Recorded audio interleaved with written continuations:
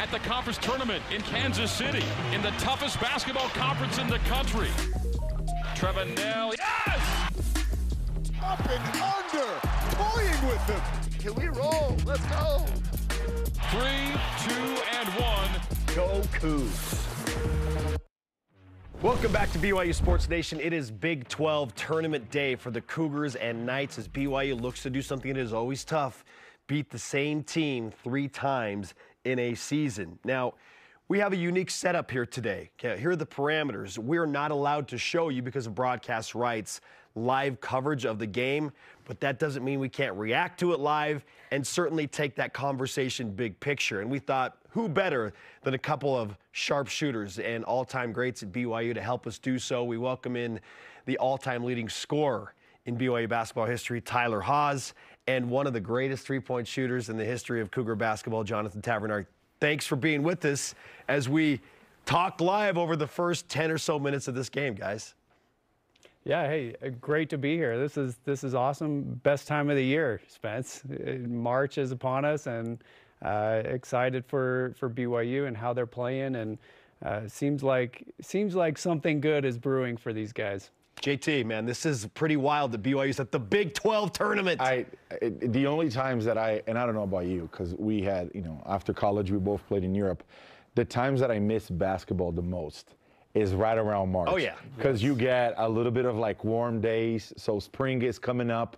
Obviously not here today in certain areas of Utah, and that's the time that I miss the most. Like you start watching, that Sunday before Selection Sunday, there are some conference tournaments coming up, and you see some finals, you see some, teams booking the ticket for the big dance, and that's usually when I miss basketball the most. I change my ringtone to be, the March Madness. He's keeping it on loud at work. And I'm really excited. So yeah. Hey, we are officially underway in Kansas City. Tip just happened, so let's just start. First things first.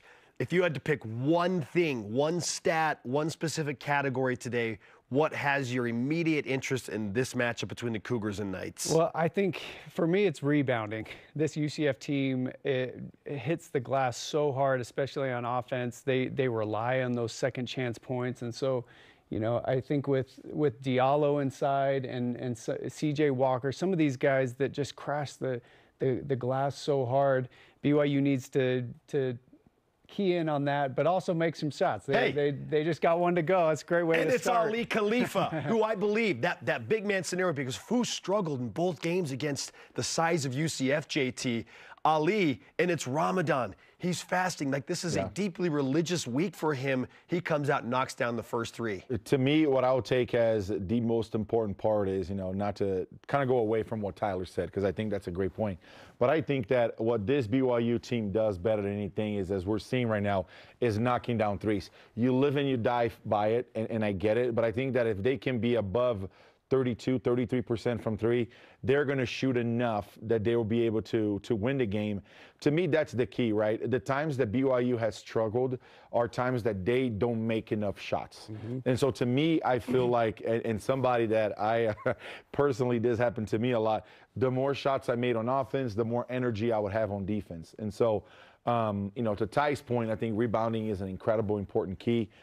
Especially, with the Fu situation against the matchups. But I will add, the more shots you make on offense, the more energy, it gives to you on defense. At least that's what I see as the most important key. BYU has taken 2 threes. They have made both threes. They lead 6-0. Great start. This is, an ideal start for the Cougars. UCF has missed their first 3 shots as Dallin Hall brings it into the front court. Okay, Ty, last game against UCF, BYU only made 8 3-pointers, but they did make 40 free throws. It's one of the hardest games to watch in the history of basketball, in my consumption of basketball. It was brutal. Yeah. So how many threes do you feel like BYU needs to make? Is it as simple as making 10, which has been kind of the magic number for them all season? Well, they didn't make 10 in either of the first 2 games, and still found a way to win. I feel like that magic number is 12. If they can get to 12, BYU finds a way to kind of cruise to a 10-point victory. But it seems like 10 would be enough in a game like this. But UCF, to JT's point, like, they get out, they guard this 3-point line, and they're keyed in. They know the way that BYU wants to play, and so they're keying in on that. They have great size and length, and I feel like in those first 2 games, BYU struggled with how fast they closed on the 3-point line. They ran them off the 3-point line. They were extra physical. Yeah, they shot 40 free throws. They tried to make it a different game than the way BYU wants to play. But hey, this is a great start for BYU. The one thing I would add to that is if we can somehow manage to not give away, 20 points. Right? In the last 2 minutes. Right. That was wild. I've strong. never seen anything like that. And you're referencing game 2. It was like the last 90 seconds of the game. And Mark Pope told you on an interview, I'll never forget, he goes, we just witnessed something that I don't think none of us will ever witness again. It'll never happen again, yeah. And he even mentioned that to you, and also in post-game, he said, well, we just witnessed that team did. I don't think none of them will ever be a part of it ever again in their lives. And wild. So the one thing that I would add to all the things that we're sharing, I think the numbers that Ty has shared, they're pretty right there, right? In terms of, 10, 12 threes, controlling rebounding. I think it's an area of specific that this team, it a lot of times, and not only, and I don't know if you remember, Coach Rose would always tell us the hardest game to win in a tournament is the first one. Sure. Yes. And so, this is BYUtv, so it's also okay to share. One of the coolest experiences I ever had at BYU was right before we beat Florida. Yes. We all got together in Lamont Morgan's room. And we got together and we said a prayer, all of us together. Super, spiritual experience. Well, and the team meeting before that, too. That's right. And so, that's the unique thing about BYU, right? And so I know that's BYUtv, so that's okay to share. But I will say is not only for today's game, which they're showing incredible job, especially, with Dallin Hall and this physical play from Diallo, but as they also go to the NCAA tournament, we know that they're a lock, right? We don't know what They're seed, in. but they're in. At worst, a 6 seed, we think. If they lose today, it doesn't probably matter, a 6 seed. right? Yeah. And so, but to me is they started the game the right way today. Can they also do this tomorrow if they win? Can they do it next Thursday when they play? And so, and also how they start, but also as they finish, and what a pass. And so, to me, I feel like if they can control the game at the beginning and at the end, they're going to be very successful. It's an 8-0 lead for BYU. It was almost 10-0. Trevor Nell having a layup blocked on a great pass from Ali Khalifa. Just to get you caught up, flagrant 1 foul called on Ibrahima Diallo, which granted Dallin Hall a couple of free throws. He made both of those. So Cougars have made 2 threes. They made 2 free throws.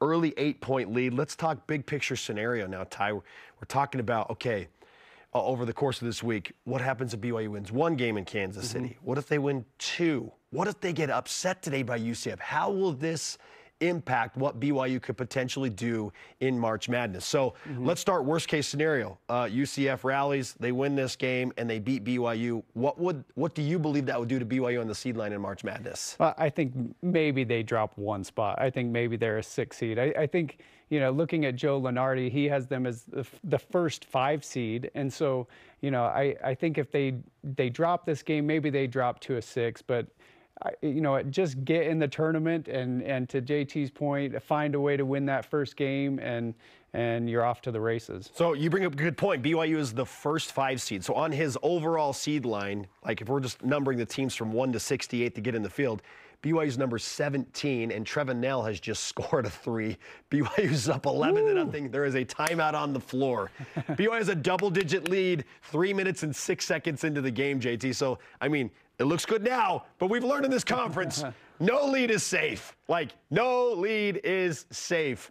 On the big picture seed line, JT, even if they did lose today's game, are they far enough up the overall seed line that they could still be a 5? Because this wouldn't technically be a bad loss. Yeah. Right.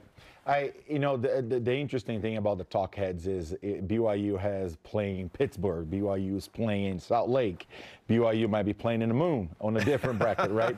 And so I think to Tyler's point, what I predict in the way that I interpret all of these different scenarios and so on, if BYU can beat UCF today, if by chance they can also beat Texas Tech tomorrow, I think that there's no way that they're not a 4 seed. Yes. I agree. I have a hard time, with all of the metrics and the different formulas, I have a hard time believing or thinking they're not a 4 seed. If they win today and lose tomorrow, I think, you kind of stay where you are. as, one of the top, 1 or 2 5 seeds.